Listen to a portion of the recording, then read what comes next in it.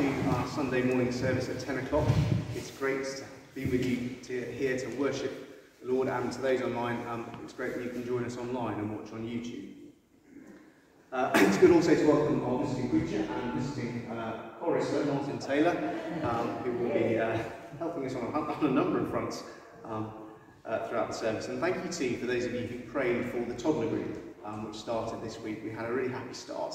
A good little number of kids, new families, people who had nothing to do with church came, and it's a really happy thing. So if you know anyone who's got toddlers and they could do with somewhere to take them and have the fellowship of other tired parents, then 9 till 10:30 on Wednesdays in the lounge, little steps.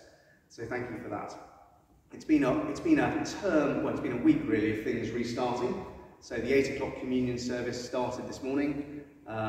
The all-age service starts formally this afternoon, once a month at 3:30. Do come along to that. It's very unlike this service.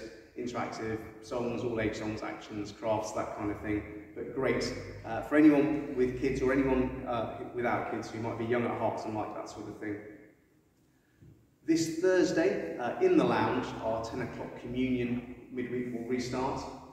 So I know a number of you have been looking forward to that beginning again, so that starts then. And then next Sunday at 4 o'clock, our Book of Common Prayer evening service restarts too. Nearly there, 2 more. At 7:30 on Wednesdays, we're going to have our online midweek Bible study. And what we're doing in that is we're taking whatever's been preached on the Sunday before, and we're chewing on it. We're thinking a bit more about it, wanting to go a bit deeper, maybe ask questions about it, things we didn't like, didn't understand. Whatever it is, it's a chance for us to interact together and encourage one another, and then pray for each other as we share life together. And then also coming up on Tuesday the 28th, we're starting our online out. Of course, we've got a good bunch of people already lined up for that. But that's starting on the 28th online. If you want to go along to that, send me an email or get in touch by phone. It's a great refresher on the Christian basics. So if you've been a Christian for a while, you will have heard it all before, but you might well find it comes to you in a fresh and powerful and life-giving way. At least that's what a lot of people have experienced.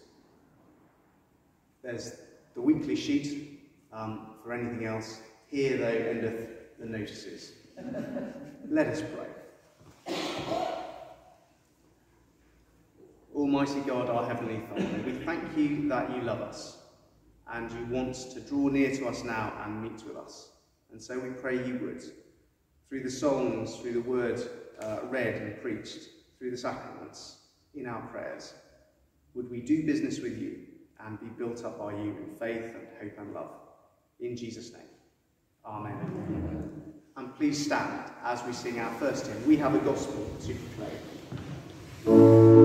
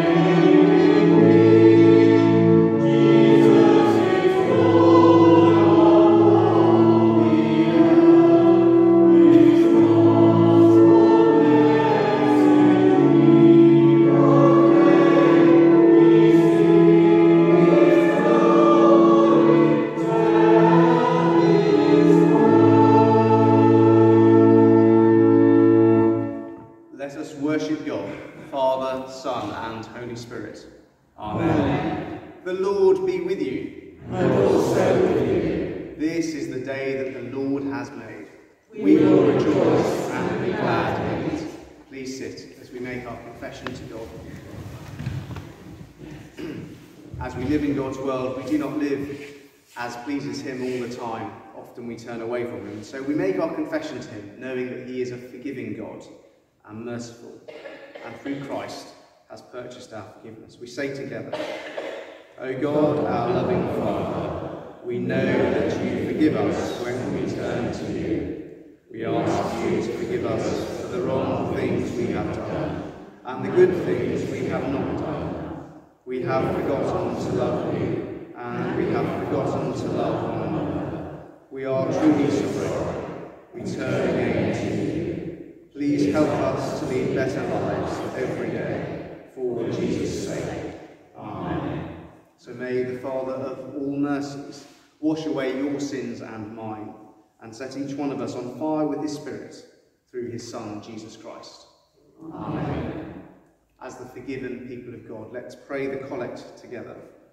Lord of creation, whose glory is around and within us, open our eyes to your wonders, that we may serve you with reverence and know your peace at our lives' end. Through Jesus Christ our Lord. Amen. This morning's reading is Philippians 1, verses 12 to 30. I want you to know, beloved, that what has happened to me has actually helped to spread the gospel, so that it has become known throughout the whole imperial guard and to everyone else that my imprisonment is for Christ, and most of the brothers and sisters, having been made confident in the Lord by my imprisonment, dare to speak the word with great boldness and without fear. Some proclaim Christ from envy and rivalry, but others from goodwill. These proclaim Christ out of love, knowing that I have been put here for the defence of the gospel. The others proclaim Christ out of selfish ambition, not sincerely, but intending to increase my suffering in my imprisonment. What does it matter? Just this, that Christ is proclaimed in every way, whether out of false motives or true, and in that I rejoice. Yes, and I will continue to rejoice, for I know that through your prayers and the help of the Spirit of Jesus Christ, this will result in my deliverance. It is my eager expectation and hope that I will not be put to shame in any way, but that by speaking with all boldness, Christ will be exalted, now as always in my body, whether by life or by death. For to me, living is Christ, and dying is gain. If I am to live in the flesh, that means fruitful labour for me, and I do not know which I prefer. I am hard pressed between the two. My desire is to depart and be with Christ, for that is far better, but to remain in the flesh is far more necessary for you. Since I am convinced of this, I know that I will remain and continue with all of you for your progress and joy in faith, so that I may share abundantly in your boasting in Christ Jesus when I come to you again. Only live your life in a manner worthy of the gospel of Christ, so that whether I come and see you or am absent and hear about you, I will know that you are standing firm in one spirit, striving side by side with one mind for the faith of the gospel, and are in no way intimidated by your opponents. For them this is evidence of their destruction, but of your salvation, and this is God's doing, for he has graciously granted you the privilege not only of believing in Christ, but of suffering for him as well, since you are having the same struggle that you saw I had, and now hear that I still have. This is the word of the Lord. Thanks be to God. Well, hello everybody again. It's great to be with you. I'm just switching myself on. Is that better? You can hear me now? Great. Lovely to be with you again after a break for August. I always enjoy my visits here St John's. And if you've, that passage from Philippians is on your service sheet if you want to refer to it from time to time as I point it out. And let's pray as we come to God's word. Heavenly Father, thank you so much for the freedom that we've got to look at this book to the Philippians, this letter to the Philippians, and we pray that you would open our eyes today to see what's in it for us and how you might speak to us in our situation. In Jesus' name. Amen. Well, if there's one verse I want to pick out of all of it, I need to look at the whole of the passage, but one verse I think that stands out is verse 27. Whatever happens, conduct yourselves in a manner worthy of the gospel of Christ. Whatever happens, conduct yourselves in a manner that is worthy of the gospel of Christ. Now, I'm going to tell you a story. This is a book by Tom Wright, called After You Believe, Bishop Tom Wright, former Bishop of Durham. And he's written quite a lot of stuff. But anyway, he's telling a story of once where he's talking about somebody who, whatever happened, was conducting himself in a manner worthy of the gospel of Christ. I wonder, it's a church setting, but I wonder what you've done in this situation. He says, I was in a huge service in an enormous church, I think he means a cathedral, with wonderful music, flowing robes, and a crowd of thousands, literally packed out. And they only just fitted into the building. Suddenly, about 10 minutes into the service, some men pushed their way roughly past the ushers at the door, injuring one of them, and ran into the church, shouting slogans. The disruption was caused by a protest group that had recently acquired a national reputation for behaving outrageously in pursuit of their cause, which, by the way, had nothing directly to do with the church or any of the people there. The protesters reached the front of the church, shouted some more slogans, waved their placards, and then simply stopped. Clearly, they hadn't decided what to do next, if they'd managed to get that far. But nobody in the church also had any idea about what to do next. The ushers were clearly frightened and unsure how to proceed. Nobody wanted to see, except perhaps the protesters, who would have loved to be carried out by the police, shouting more slogans as they went. Well, the service had been massively disrupted as it was. Scuffles and the violence necessary in restraint would have just soured the atmosphere even more. As all of us wondered what would happen next, one of the senior clergy walked quietly across toward the leading protester and had a short, quiet conversation with him. He then walked over to the presiding cleric for another brief conversation. A moment later, the presiding cleric spoke to the congregation, informing them that our unexpected guests had agreed to state their case for 3 minutes and then leave the building quietly. How was it done? I was in awe of the man who stepped forward and spoken with a protester. I wouldn't have known what on earth to do. I'd have been frightened with the group of protesters. What might they do if I approached them? I was worried I'd make matters worse by my words or actions. Apparently, as I discovered later, this person pointed out that they had made their protest, that if they continued much longer, they would alienate more people than they influenced. But how had he been able to do it so calmly? And then I remembered, many years before, watching the same cleric walk down a street in one of our busy cities, dressed as a priest. He stopped quietly. He sat down on the pavement to chat with a group of men who were drinking methylated spirits. He made his approach look natural. They received it that way. He was on his way to preach the service, but he didn't appear to be in a hurry. Such meetings were obviously already a habit. He knew from long experience how to speak calmly and wisely with people of whom most others would be afraid. By the time it came to that great service 15 or more years later, the habit of faith and love and courage had long been fully formed. And when the moment came, he didn't have to think about it. Second nature kicked in. He knew authentically what to do and how to do it. I've learned many things from that man, but this one stands out, he says. And if you want to know, or if you think you can guess who that is, you can have a chat to me afterwards and I'll tell you. He does say so in the book. You're going to be thinking then, I wonder who that was.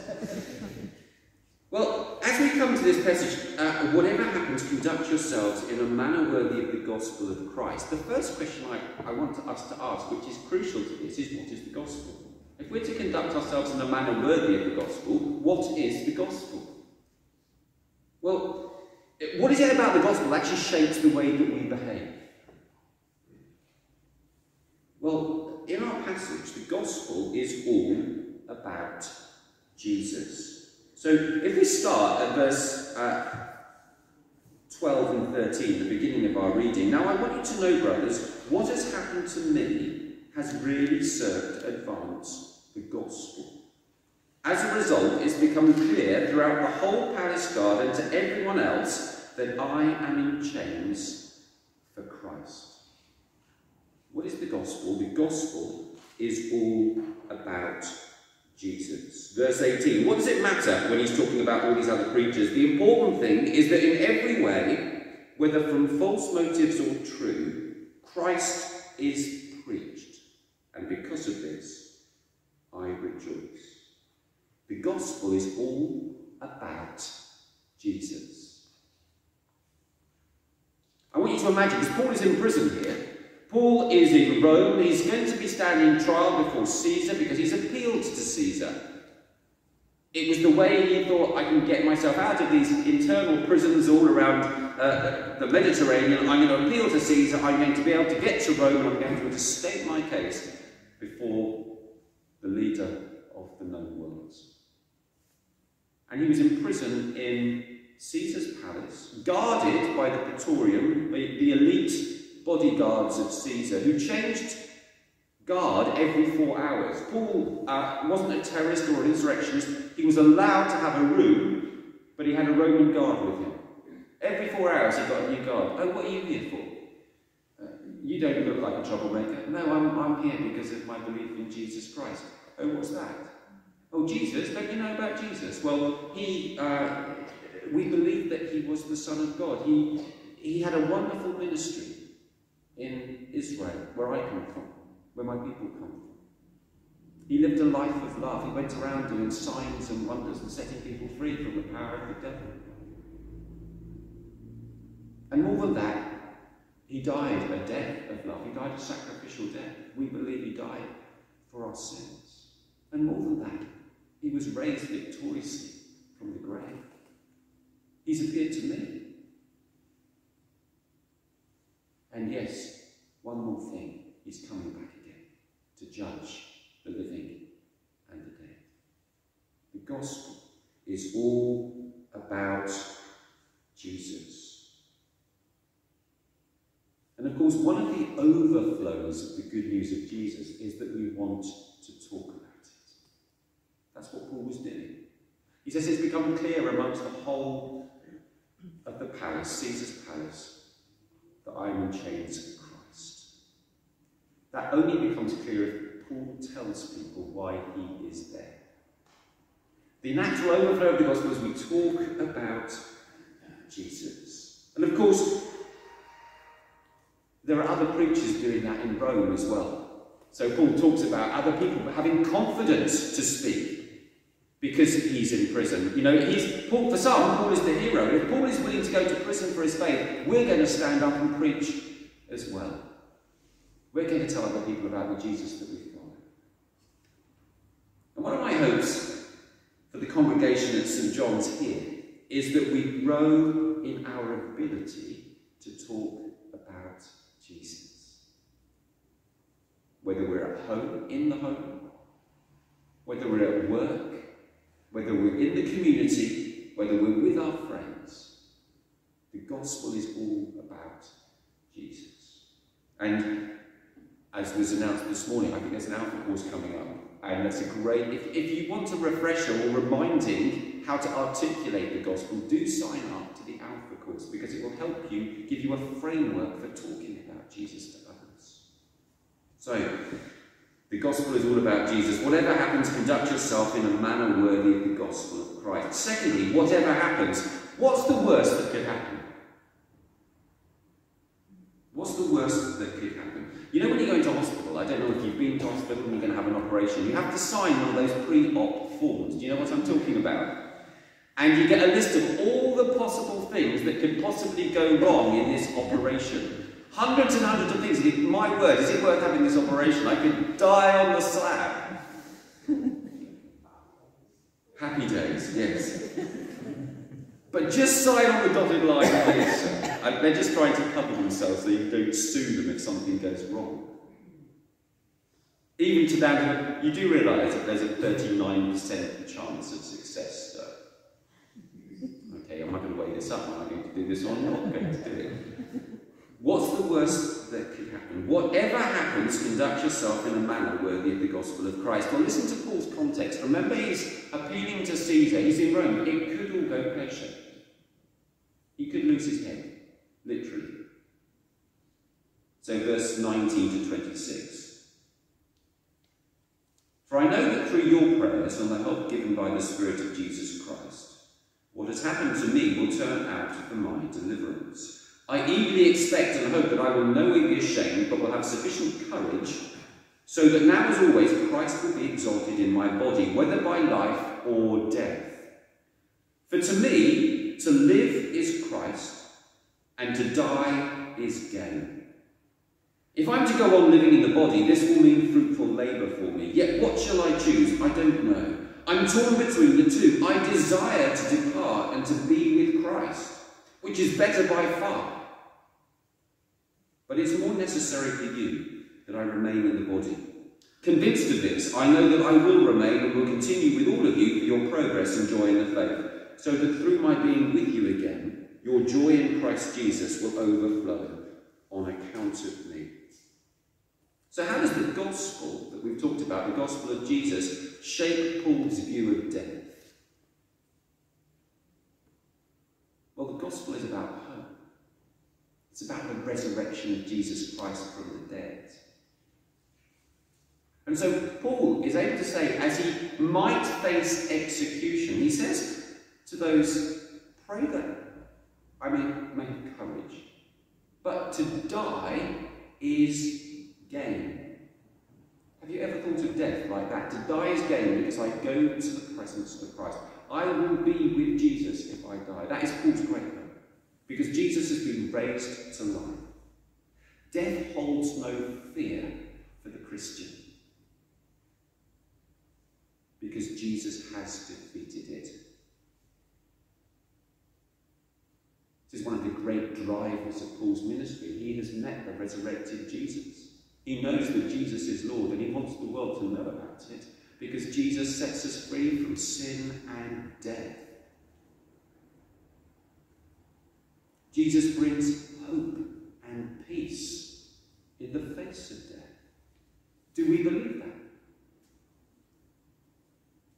My dad died about 5 or 6 years ago, and we were around in the kitchen. My daughter would have been about 17 or 18 at the time, and she said, "Dad, why are you upset?" It'd be the day or two after, and I said, "Lydia," my dad was a vicar, a priest by the way. I said, "Look, Lydia, I know where Dad is. He loved Jesus. He's with the Lord." And Lydia then said to me a few months later, "Dad, what you said, you really believed it. It suddenly, as a 17-year-old girl, I suddenly saw that the faith that you stand up and teach at the front, you really believe. It affected the way that you responded to the death of your father." And I do believe it. Jesus has defeated death. I don't need to fear death. To die is to be with Christ. Better by far, says Paul. But God may have a plan for us to do something here, right now. And that's why Paul says, well, yeah, to live is, I'll just find it here. It's fruitful labour, he says. If I live, it's fruitful labour because I'll be able to carry on serving you. In fact, I think that's what God wants me to do. I think he's going to keep you around for a bit longer because you guys need me for a bit longer.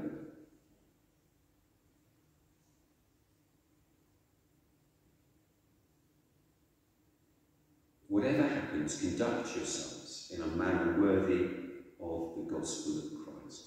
And I don't think any of us are facing Boris Johnson's sword for being Christians. And therefore we have to ask ourselves the question, what does it mean for fruitful labour for me in the service of Christ and in the service of St John's? How can I get involved? How can I use my gifts? You might want to talk to Greg about that afterwards. So what's the gospel? It's all about Jesus. What's the worst that could happen? Well, we could go to be with Jesus. And Paul says that's better by far. What is Christ-like conduct, finally? Conduct yourselves in a manner worthy of the gospel of Christ. At the beginning of lockdown, about 18 months ago, I had a phone call or a message from a Pentecostal church in Lincoln that wanted to come and plant in Stamford. So I had a conversation with the person and told them all about Stamford. I said, look, you're welcome. I'm not sure how you'll get on, but if you want to come when things ease up a little bit, I'll take you around, I'll introduce you to people. If you want to come to Stamford, please feel free to do that.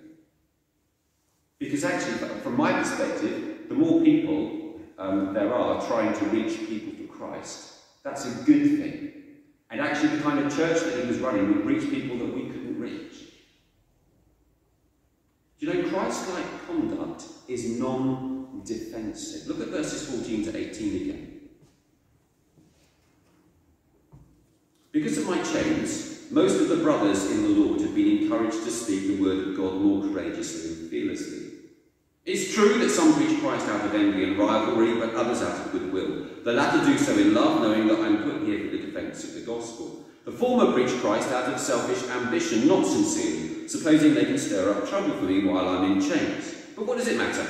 The important thing is that in every way, whether from false motives or true, Christ is preached, and because of this I rejoice. You see, Christ-like conduct for Paul is non-defensive.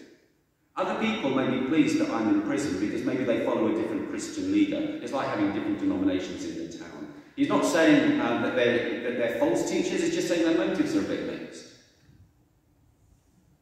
But he's completely non-defensive about people preaching about Jesus, different people preaching about Jesus, because Jesus is being preached. And for him, that's the main thing. It's not about me, says Paul, it's all about Jesus.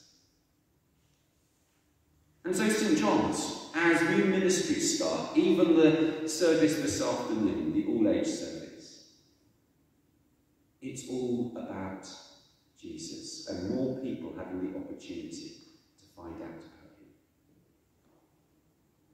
As new people come into the church, we welcome them because it's all about Jesus and people having an opportunity to build a relationship with him.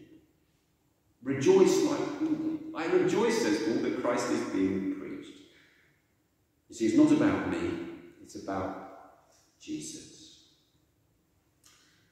So Christ-like conduct is non-defensive. Secondly, Christ-like conduct is corporate. We're a body together, the body of Christ. And so Paul talks about unity down in verse 27. Whatever happens, conduct yourselves in a manner worthy of the gospel of Christ. Then, whether I come and see you or only hear about you in my absence, I will know that you stand firm in one spirit, contending as one man for the faith of the gospel. It's all about unity. You're firm in the one spirit. We're all baptized into the one spirit, contending as one man, one person, one body for Christ. It's about doing it together. We share Jesus together. Jesus is in the midst. He forms us into his body together. The idea Paul has, when he says contend as one man for the faith of the gospel, he's got in mind the Roman phalanx. Do you remember the Roman soldiers? And the legion of soldiers, they had all those shields that would interlock, like a tortoise. And they could lock their shields together in a long row, and then they put them over their heads as well, and they would be impregnable, and then they would march as one man forwards, I guess with their spear standing out in front of them, and they were unstoppable. They were going forward as one person. And Paul's got that in mind for the church. Stand firm as one person for the sake of the gospel. Because Christian conduct is united. Let's be united in our experience of following Jesus Christ as we seek to live out the faith. It's non-defensive, it's corporate, and finally, it involves suffering. Just as Paul finishes, verse 29 and 30, it's been granted to you on behalf of Christ, not only to believe on him, but also to suffer for him.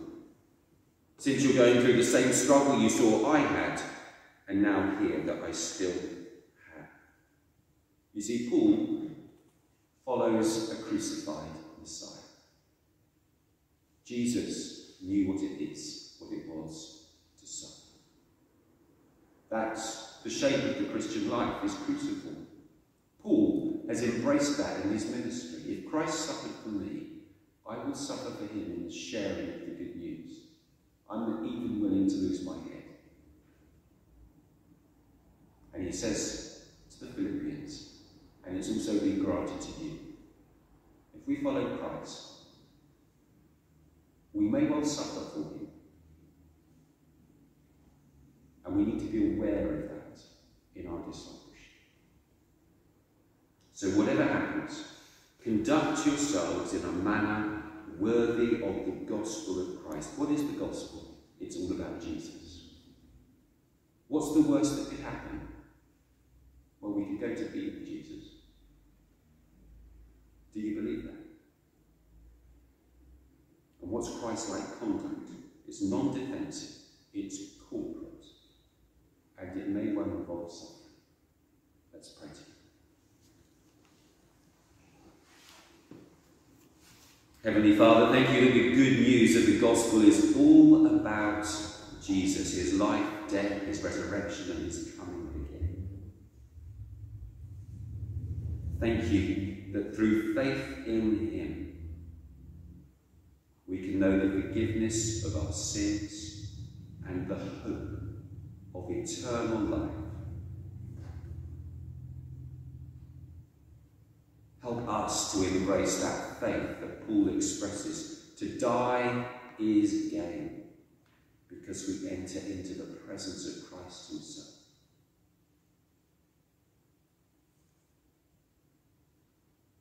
And help us to be non-defensive, united, and to stand firm and to have courage when things are difficult. In Jesus' name.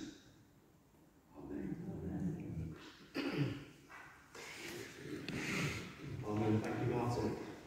Our next hymn encourages us as pilgrims together to live lives worthy of the gospel of Christ. With that hope, with that trajectory, with that determination. Please stand as we sing together. Oh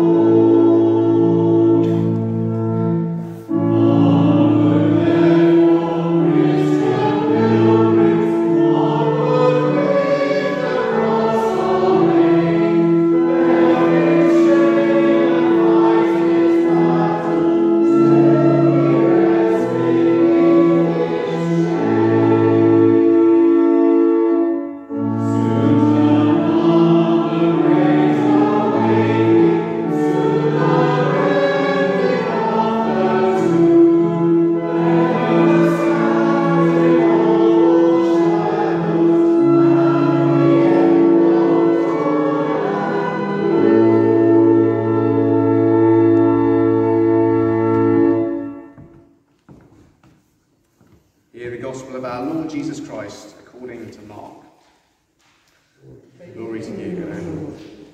They went on from there and passed through Galilee. Jesus did not want anyone to know it, for he was teaching his disciples, saying to them, "The Son of Man is to be betrayed into human hands, and they will kill him. And 3 days after being killed, he will rise again." But they did not understand what he was saying, and were afraid to ask him. Then they came to Capernaum, and when he was in the house, he asked them, "What were you arguing about on the way?" But they were silent, for on the way they had argued with one another about who was the greatest.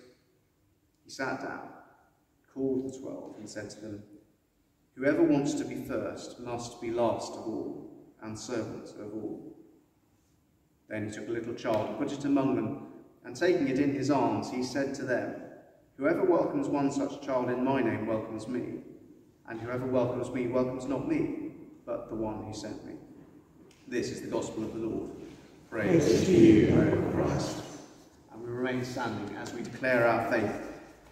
Do you believe and trust in God the Father, who made the world? I believe and trust in him. Do you believe and trust in his Son, Jesus Christ, who saved mankind? I believe and trust in him. Do you believe and trust in the Holy Spirit, who gives life to the people of God? I believe and trust in him. This is the faith of the Church. This is our faith. We believe in one God, Father, Son, and Holy Spirit. Amen. Please sit. For God's glory, not your own. Father, as we entrust our lives to you, help us to put you at the forefront of our lives and to remember Christ's example as a guide for us in everything we do and every decision we have to make. And we pray for the Church. Father, we entrust to you the small and complex problems facing your Church throughout the world. We think of all those in lay and ordained ministry and of each and every person worshipping you somewhere in the world today. We pray particularly for your church community here at St John's, for Greg, for Sophie, and for Pat, as they lead us forward over the coming months and years, caring for our present members and for those we pray will join us. We pray for those leading the Diocese of Lincoln and for all involved in the changes that will inevitably take place across the diocese in the coming years. Lord, in your mercy, hear our prayer. And we pray for our local and national leaders. Father, we entrust to you the local issues where feelings run high, the national and international matters of concern, and our longing for your kingdom to come on earth. In particular, we pray for all leaders as they make decisions about matters affecting world health, world climate, world security and safety, and people's lives generally. Guide all political leaders, both local and national, to reach conclusions that reflect your desires for our world. We pray particularly for those being persecuted in Afghanistan and for their safety. Lord, in your mercy, hear our prayer. and we pray for our families and friends. Father, we entrust to you, our loved ones, those who are constantly on our minds, those who frighten us, and all who need us to listen to them better. We pray for those who we cannot meet in person at the moment, and we pray for the health and safety of all our families and friends in these coming months. We give thanks for all the modern technology that's enabled us to keep in touch with our families and friends. Give comfort to all those who still cannot meet up with or who live alone. Lord, in your mercy, hear our prayer. we pray for the sick and the suffering. Father, we entrust to you all who feel lost or disillusioned, those whose lives are plagued by resentment or guilt, who suffer and need comforting. Through these times of COVID pandemic, we give thanks for all those in the medical profession and for their skills and their care, sometimes putting themselves at personal risk as they do the best to comfort and heal the sick and suffering. And we've been asked to pray particularly for Ruth Wright, Margaret Rose, Phoebe, Carol Hudson, Mark Duckworth, Dorothy Duckworth, Kieran, Stella Davey, Victoria Smith, Nina Hepplethwaite, Alec Barden, Pamela Risley, Joan Speed, and Margaret Fielder. Lord, in your mercy, we pray for the bereaved and the departed. Father, we entrust to you those who have died and those who will die today, all humans and all who minister to their need. At this time, we give thanks for the lives of Eileen Halifax, Owen Lee, Mavis Webb, and Peter Gutterson. And we pray for their souls, and we ask for your comfort for their families and friends. Lord, in your mercy. Father, we entrust to you ourselves and the rest of our lives. May all our decisions, hopes, sorrows and joys be lived out as we seek to live out the life Christ wants us to. Merciful Father, send these prayers for the sake of your Son, our Saviour, Jesus Christ. Amen. Service, there will be tea and coffee at the back, so whilst we express our fellowship together now in the peace, we can do so at more leisure after the service. Please stand with me. Christ came and preached peace to each one of us, that we might be drawn together into one body. So the peace of the Lord be always with you. And also with you. Let's offer one another a sign of the peace, keeping distance at the stage.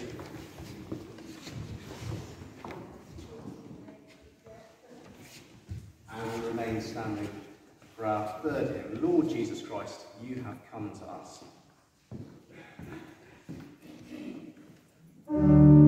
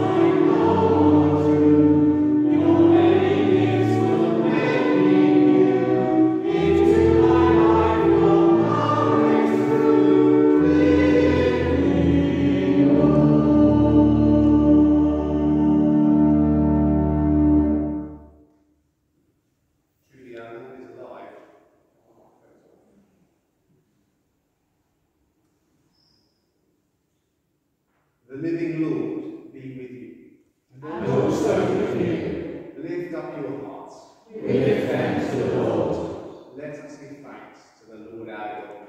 It is right to give him thanks and praise. It is right to praise you, Father, Lord of all creation. In your love, you made us for yourself.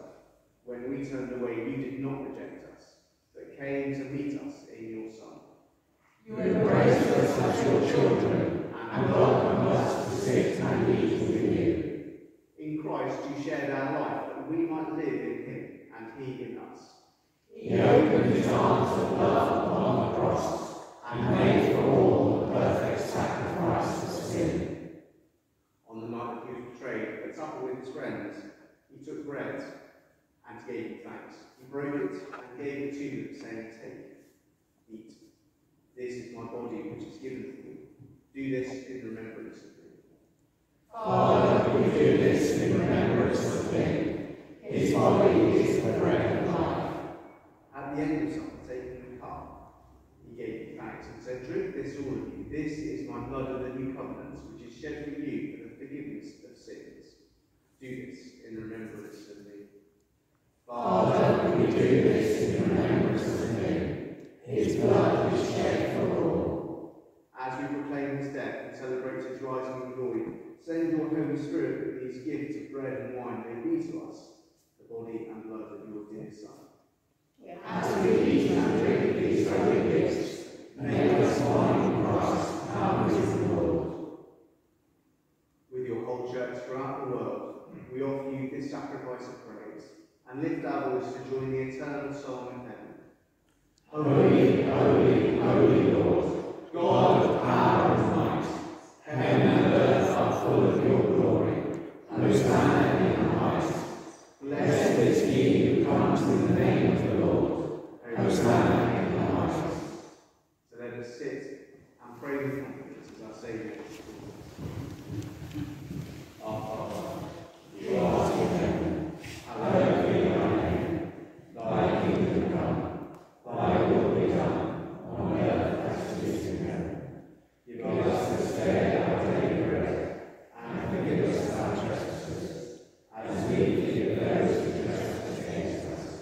And lead us not into temptation, but deliver us from evil. For thine is the kingdom, the power, and the glory, forever and ever.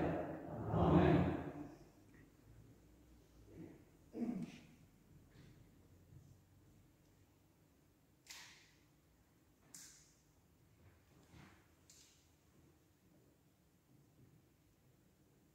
we break this bread to share in the body of Christ.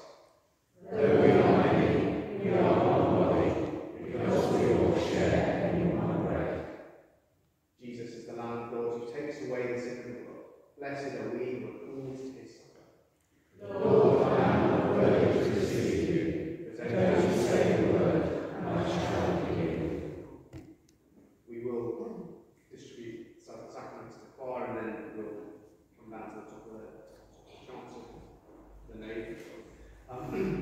If you wish to receive the bread dipped in wine, wet with one piece of your hands out like that. If you just wish to have the wafer without any piece of that with one hand, and if you would like to come up with just a prayer and a blessing, then please keep your arms by your sides. As we come to the sacrament, though, draw near with faith. Receive the body of our Lord Jesus Christ, which he gave for you, and his blood, which he shed for you. Eat and drink in remembrance that he died for you, and feed on him in your hearts by faith, with thanksgiving.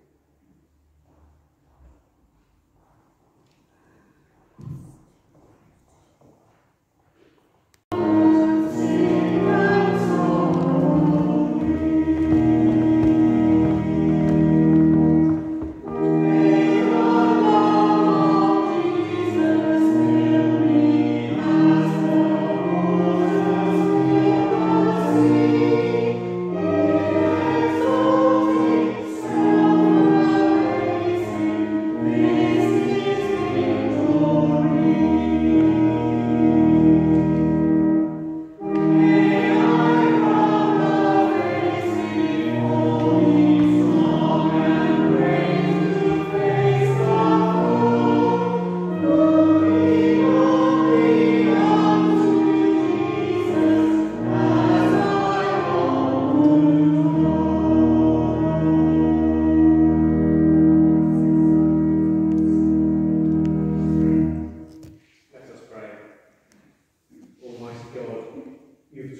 through your Son that love is the fulfilling of the law.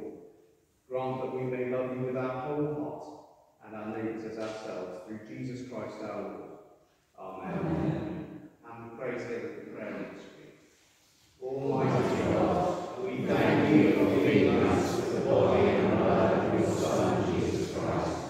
Through him we offer you our souls and bodies to be a living sacrifice. Send us out in the power of your Spirit to live and work to your praise and glory. Amen. And we stand to sing our final hymn, In Christ alone.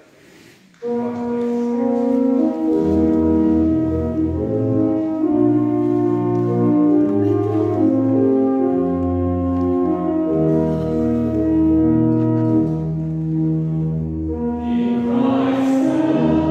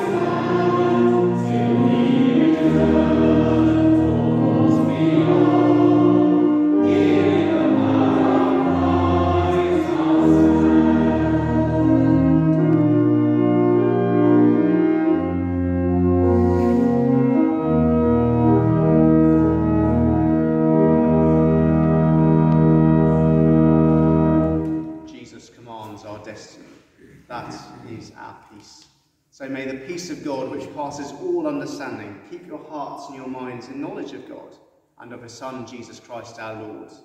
And may the blessing of God Almighty, Father, Son, and Holy Spirit be upon you and remain with you this day and always. Amen. Amen. Go in the peace of Christ. In the name of Christ. Amen.